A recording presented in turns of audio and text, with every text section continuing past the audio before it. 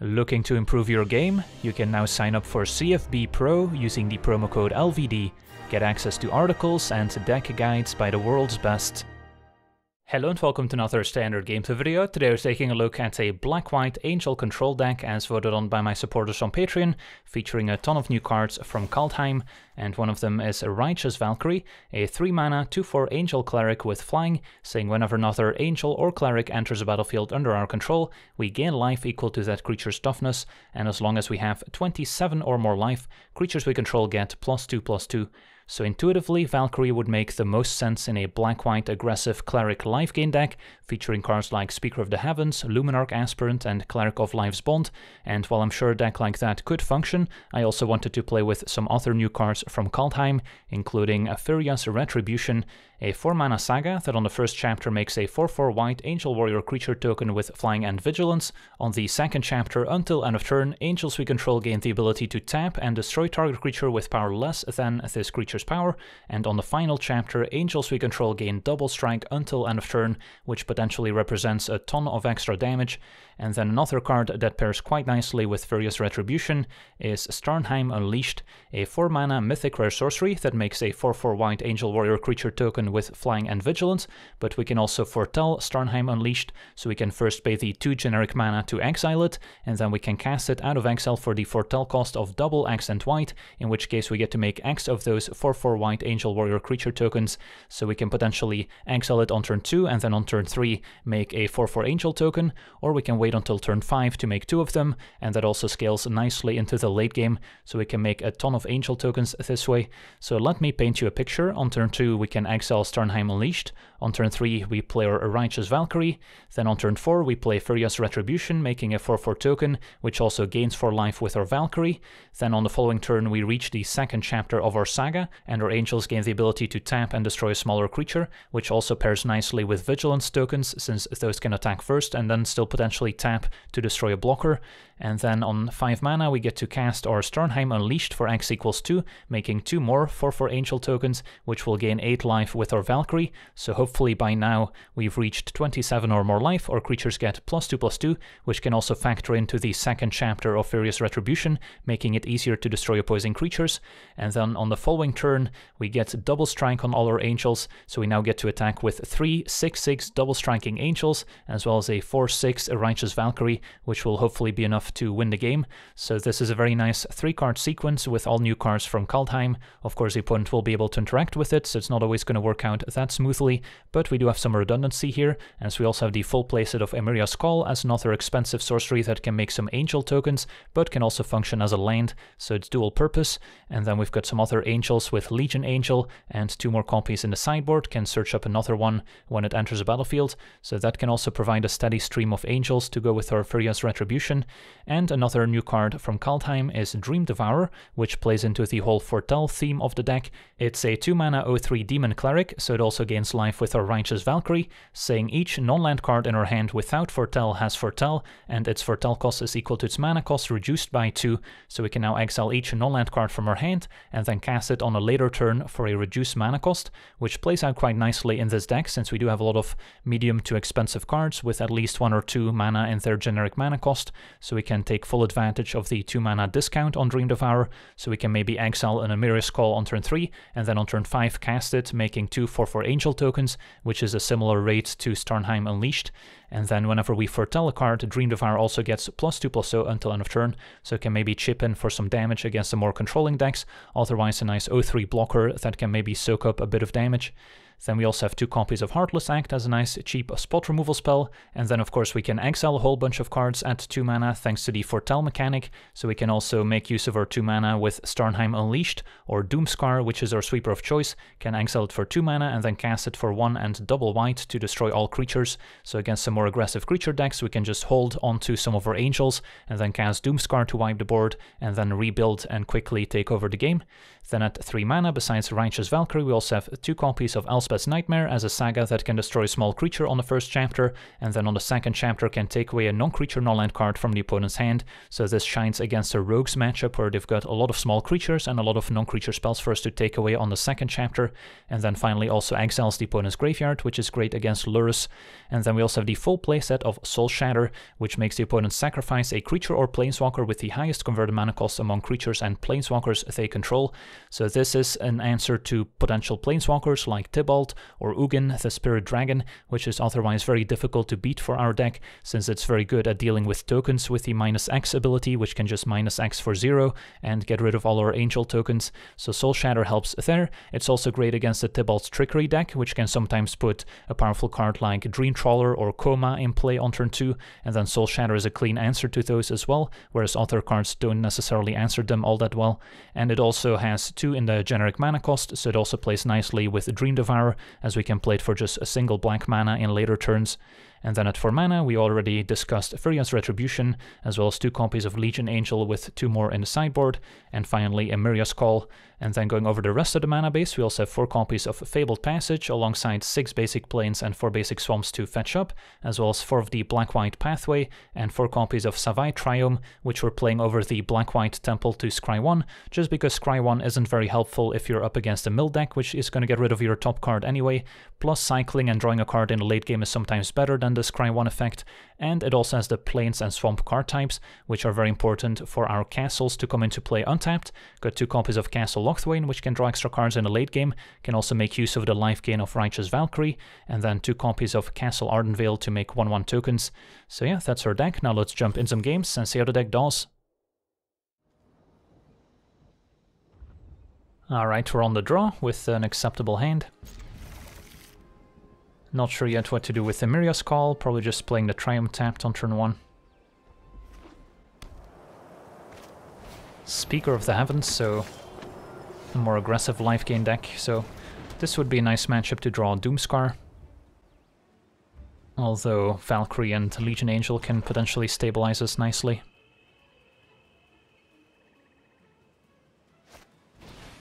Youthful Valkyrie. So opponent basically has the version of the deck I tried before settling on the more controlling build. So we'll see how that matchup plays out. They might have their own Valkyrie on 3.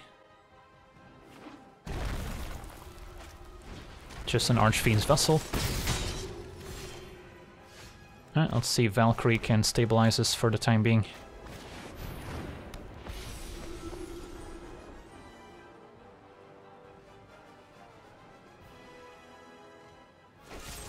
Heartless Act gets rid of it. Opponent up to 24 now. So we're getting close to Speaker being active.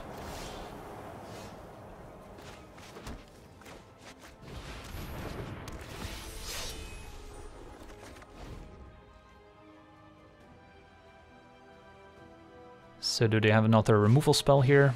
Just a second Speaker.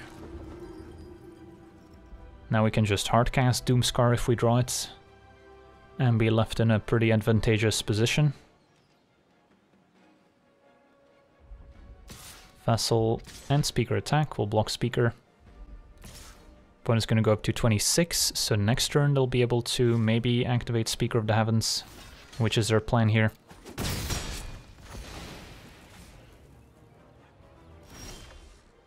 And Dream Devourer.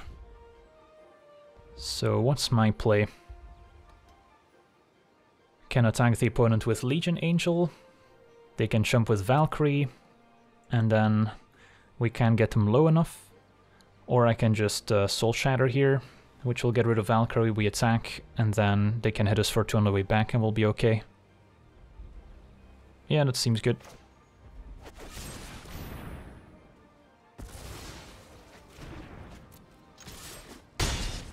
And play Dream Devourer.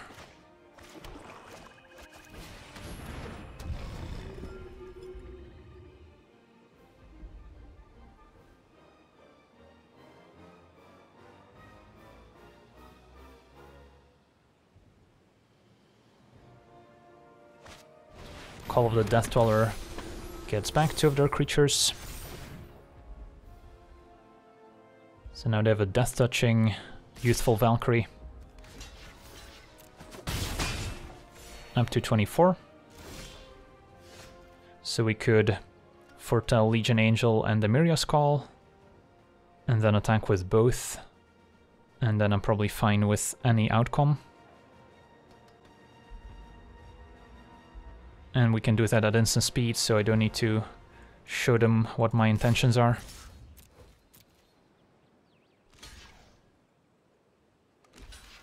Alright, so we just need to exile one card, in which case we can just exile this. And then play Legion Angel.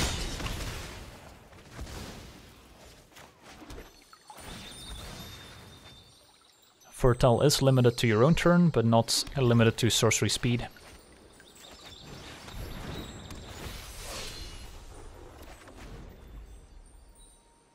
So your opponent can't make an angel token unless they have removal, which they do. Alright. Speaker's now online. So what's my play? If Dream Devourer attacks, they'll just block. So I guess we'll have to just eventually draw into a sweeper, or go wide enough that we can pressure the opponent's life total to get them below 27. Finding a removal spell would be easiest. So maybe I'll start by cycling a Savai Trio.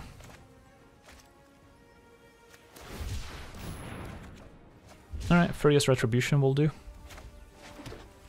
So I think we'll play that. I could also wait a turn, play Legion Angel first in case they have removal for the Angel token, but they'll probably have to top deck one. So I don't think we necessarily play around another removal spell here. Opponent will get to make another Angel token with Speaker, but then next turn we can kill Speaker and hopefully stabilize with the Mirios Call.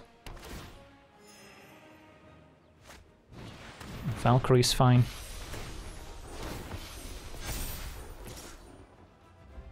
Take 4. And Heartless Act, also a nice answer here. So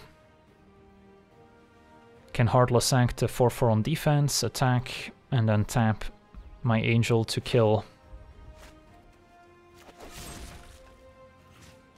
the Speaker of the Heavens. Or I can also just kill the Valkyrie, and that way the opponent will go below 27, but that seems riskier to me. So we'll just kill Speaker.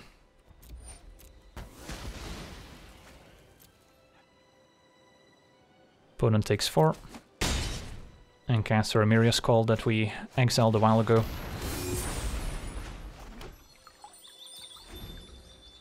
And then we should be able to stabilize here. Rampage of the Valkyries, not bad.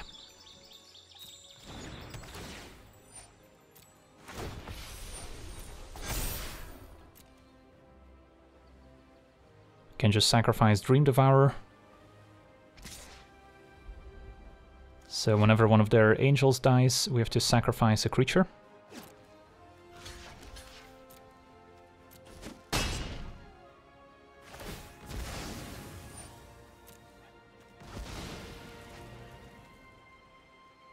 Fetch to thin out the deck.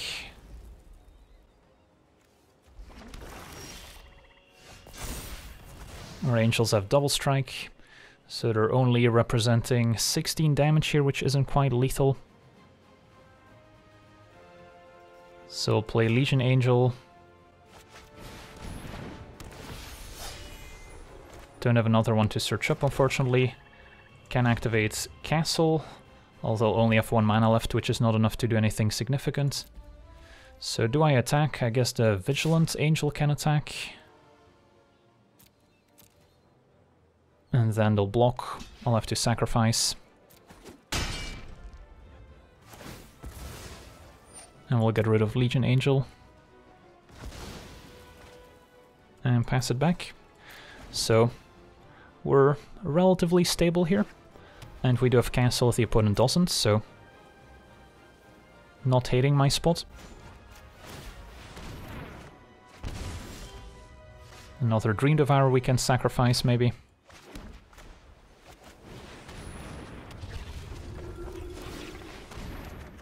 Ooh, Righteous Valkyrie can gain some more life. So we'll just play it.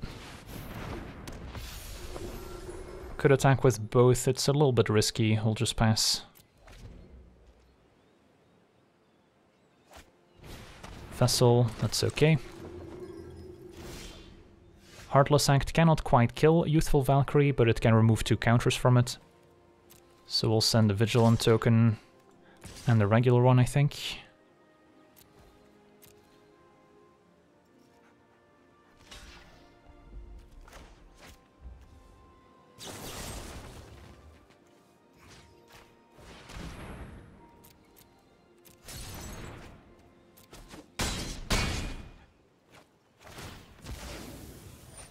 And Dream Devourer down. And probably activate Castle now. Alright. So would love to top deck some more Angels, especially our Emeria's Call or Starnheim Unleashed.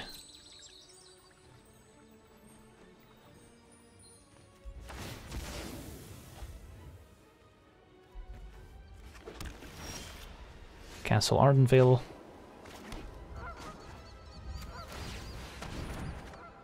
Another Dream Devourer at least gains 3 life here. And now we can start attacking.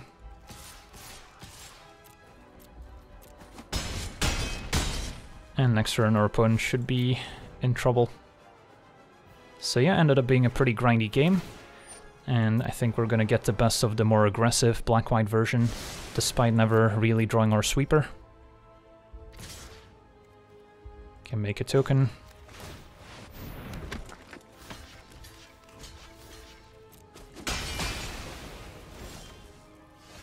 And I guess we'll cycle. Doomscar a little late to the party, but we can foretell it, so we can still activate Castle. And it also pumps our Devourer, so now we should have enough if we draw a another card we can foretell. Which we did.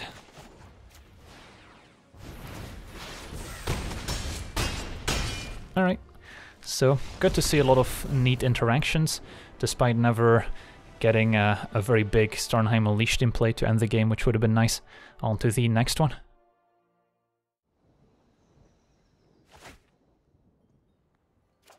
Alright, we're on the draw with a nice opening hand. Turn 2, either Heartless Act or Foretell Starnheim Unleashed. And then we've got a nice follow-up. I think we'll be able to make use of our mana in the late game here. So I'll just play a tap land. Facing Riverglide Pathway, blue-red. Alright, we'll just foretell here.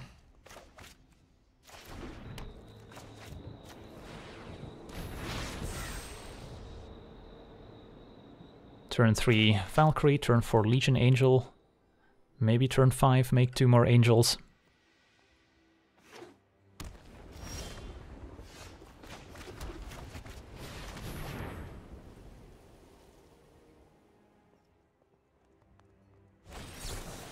It's gonna get countered, that's fine. Would much rather resolve Legion Angel than Valkyrie. It's our opponent on a Jeskai control deck, it looks like. Yeah, we'll play Legion Angel. If they've got another counterspell, they've got another counterspell.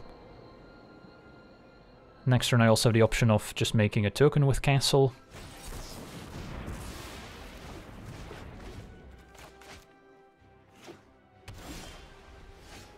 Can foretell another Starnheim, can play the one in exile. Or we can wait until we have more mana available, in case 2 tokens don't get the job done. I'm sure my opponent's gonna have some sweepers too. So, could just pass and activate Castle, although that plays weak if my opponent just fires off a card draw spell end of turn. Although, if they had a card draw spell, they probably would have foretold the 4 mana one. So, yeah, there's a few directions we can go. I think either casting Starnheim or making a 1/1 token is the way to go. We'll make a 1/1, also helps us keep up Heartless Act. Opponent did not spend their mana, which is a sign that their hand might be more counter spells and removal as opposed to threats. If I don't have a plan, So they tap out for Teferi. don't worry, I'll think of something. Gets rid of Discontinuity. Alright, so we'll attack Teferi. And then we've got a few options. Think fast. If I unleash and they wipe the board, we're gonna be a little sad. Respect your elders. Yeah, if I foretell this one, I can only cast the other one for x=1, which is not as much as I would like. So I guess we just cast this for x=2 and hope they don't wipe the board.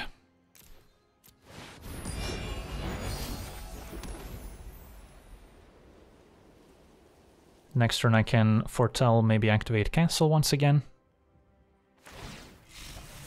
Time to improvise. Gets rid of Double Vision.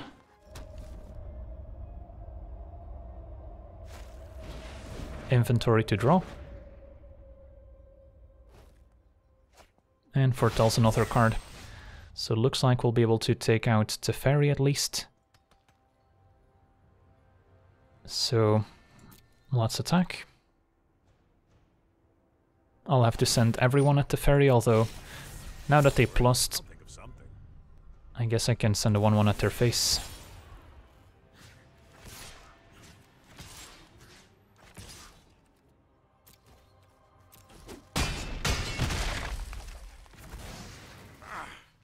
Back's gonna hurt tomorrow. So I'm expecting our opponent to cast some sort of board wipe next turn, but we'll be able to repopulate with another 1/1 token and then maybe a big Starnheim Unleashed following up.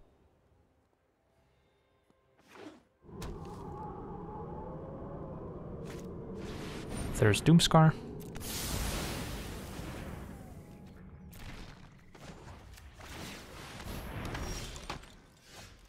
So if I were to unleash Starnheim, I could do it for x=3, which isn't bad.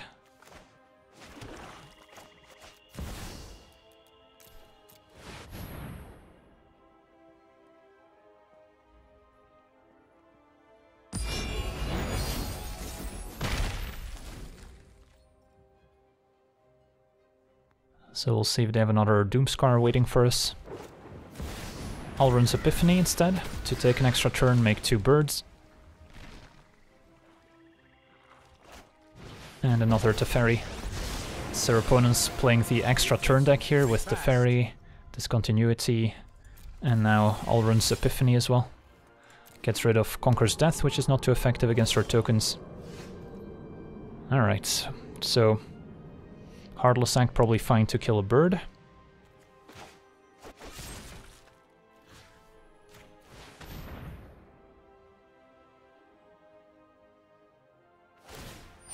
Opponent's gonna loot.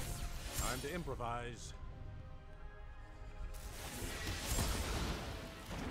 And then I could send 2 angels and a 1/1 at Teferi and the other angel face.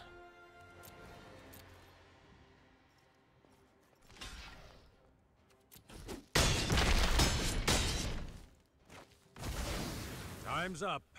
And then I probably just activate Castle instead of playing Dream Devourer since we have enough pressure. Dream Devourer can still do quite a bit of damage with our 2 cards we can foretell. Another Doomscar. So our opponent's got 1 card in hand. We have an active Castle and some sweepers that admittedly aren't very effective here. Valkyrie isn't bad. So play this, play Dream Devourer. And then I'll hold on to Doomscar so we can hit harder with our Dream Devourer next turn. So if we gain 4 more life, we'll get the +2/+2 bonus, which is great with Castle. Inventory to draw 2 now. Alright. Cycles.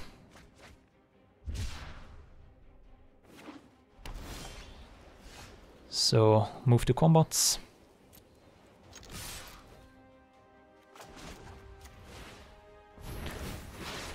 So I could foretell twice more, or I can make a 1/1 token instead.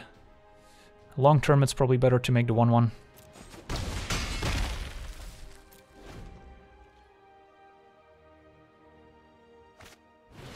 Ooh, Dream Trawler, that's a problem. Although we can wipe the board here.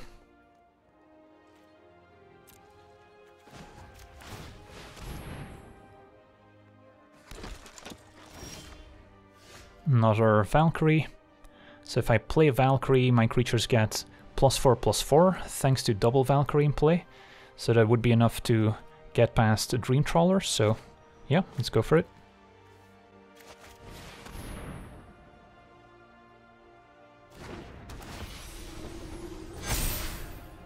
Attack with all.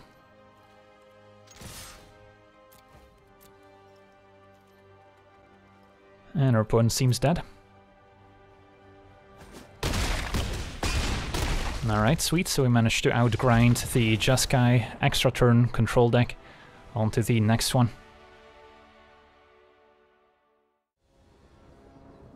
Alright, we're on the play with a land-light hand, but our deck does have a lot of lands if we count Emeria's Call, and we have Dream Devourer that can put in quite a bit of work, a sweeper if we need a sweeper. So yeah, I don't hate it.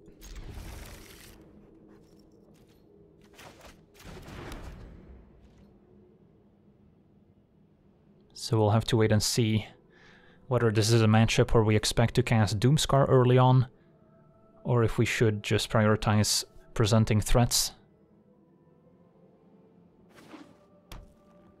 Up against Teamer. We'll play the Dream Devourer. And then next turn by Foretelling, we'll get to pump it up as well.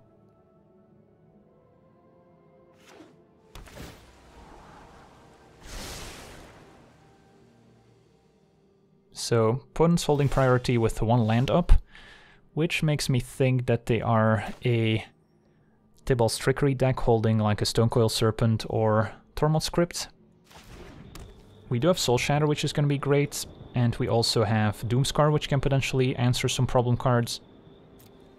So, I think I do foretell Soul Shatter, and then next turn I can maybe double spell a 1-mana Soul Shatter plus foretell another card.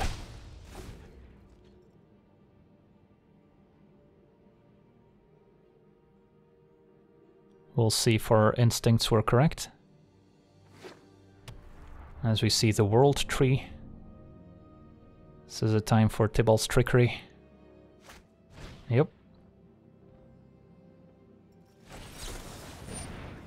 That happens. Could also Soul Shatter end of turn since it's an instant. But our opponent bricked, hitting a second Tybalt's Trickery. So that's the fail case.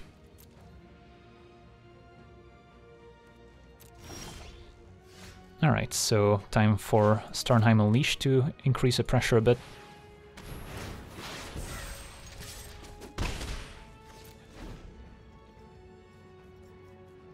See if they have another Trickery.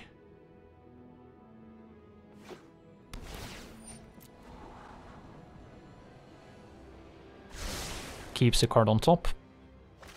And Isika, we can Soul Shatter here. Just to be mana efficient. Alright, I guess it's time for just a 4/4 Angel here.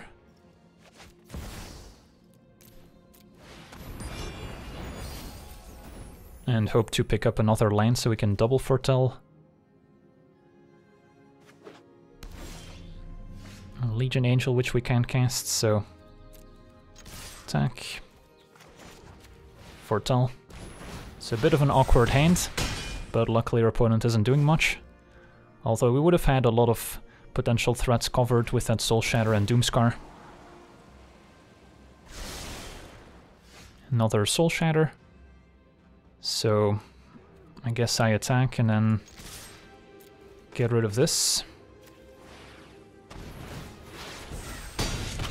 And then next turn we should be able to close out the game. Assuming nothing crazy happens.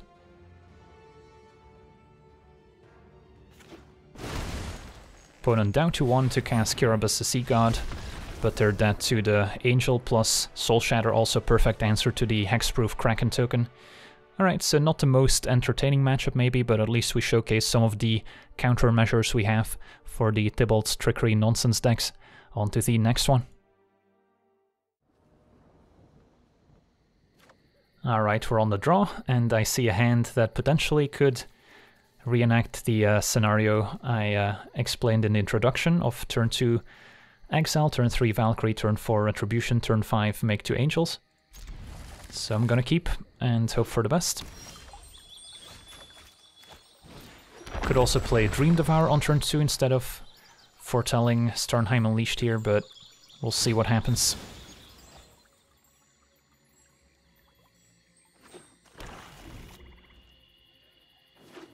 Blue-black. Alright, let's go with Foretell.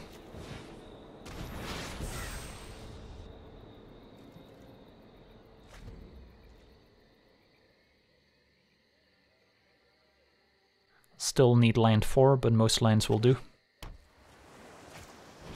Cosima. Oh, Elspeth's Nightmare is the perfect answer here.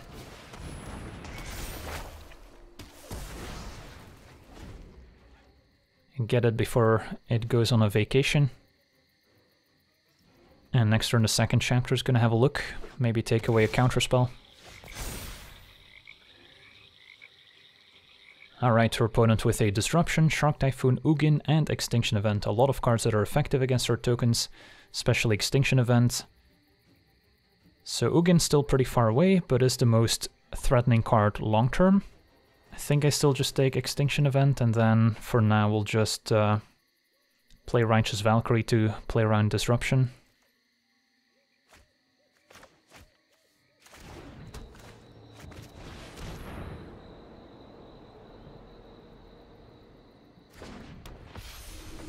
Opponent has to decide if they want to make a 2/2 Shark.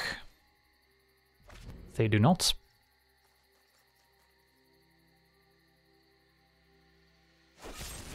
Eliminates will take care of it. Alright. So now I don't hate playing Retribution.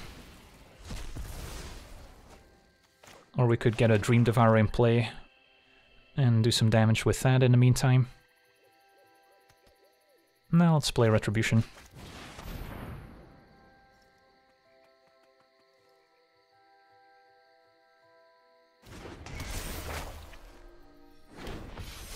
And then Soul Shatter could be an emergency answer to Ugin, if that comes down.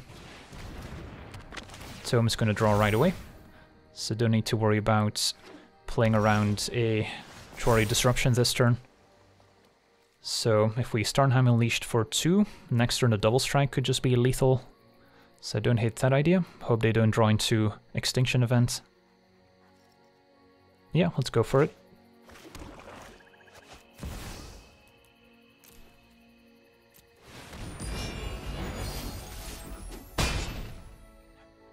They could play Fae of Wishes and make a Shark as just Chum blockers, but that's fine by me.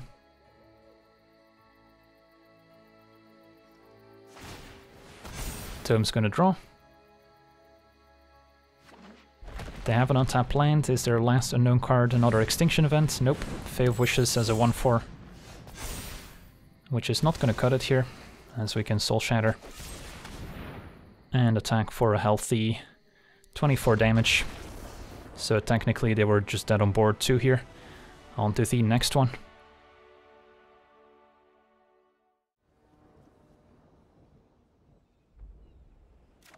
Alright, we're on the draw, with an acceptable hand.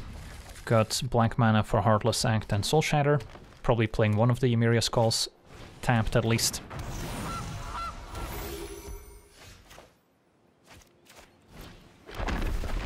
Facing a turn 1 Goose, maybe a food synergy deck.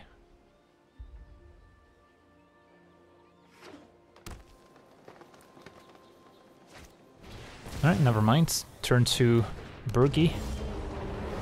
So that seems like a must answer.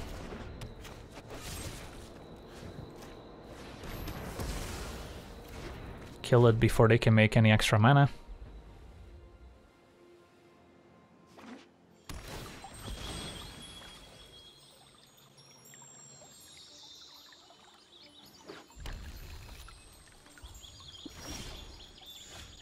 And then could keep up Soul Shatter. Probably no reason not to here. Can fetch a swamp and then we'll have the black mana needed to activate Castle.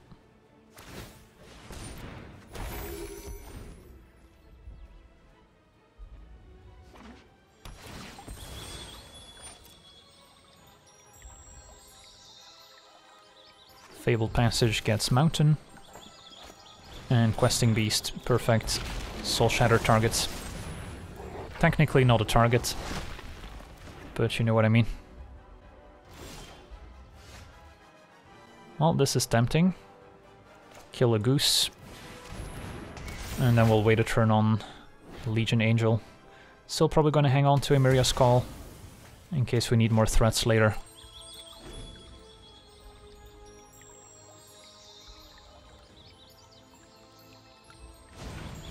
Bone Crusher just as a 4-3. Can maybe snipe a Great Henge or Embercleave here.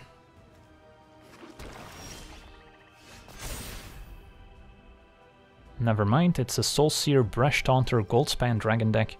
Take Soulseer. And then Legion Angel lines up nicely against the Goldspan Dragon too.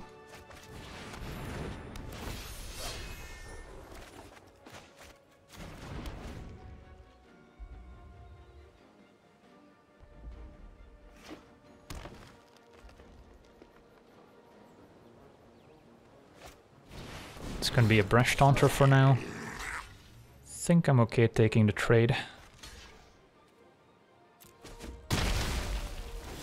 Our late game is looking quite powerful here. Ooh, and a Righteous Valkyrie even. Now we still probably want to play a Legion Angel first. But then next turn I could potentially double spell Valkyrie into Legion Angel. Alright, so not gonna get to 27 this turn, so we'll just attack first.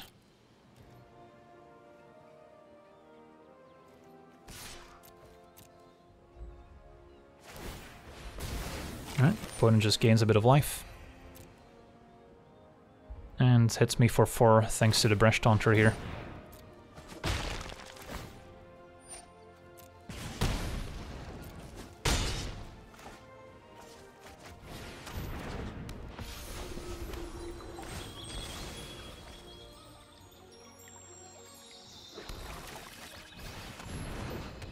Alright. And then next turn Emeria's Call can gain 8 more life, potentially. Soulseer deals with Valkyrie. That's fine. Opponent's at 19, about to face 4 Flying Angels. So I don't hate my spots, also have Castle as another mana sink. Just take the 1.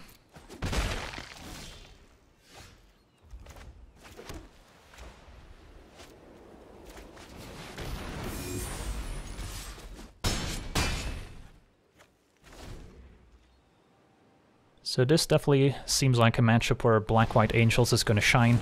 A creature deck that doesn't have a whole lot of interaction, and our 4/4 Angels are large enough where they're able to block and attack well.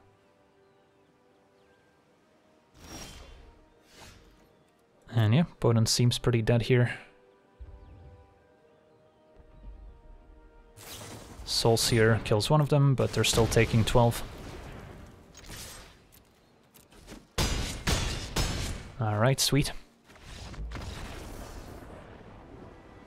So we got a nice variety of matchups here with our Black-White Angels. Face some more aggressive decks, some more controlling decks. And overall, the deck's been performing quite well for me. Maybe not the initial build I had in mind for Righteous Valkyrie, but definitely the one that's been working out the best so far. So that's going to do it for today's gameplay. Wanna thank you for watching, hope you enjoyed, and as always, have a nice day. I also want to thank all my patrons for being part of the channel, and you can become a patron yourself today and decide the topic of future videos over at patreon.com/LegenVD.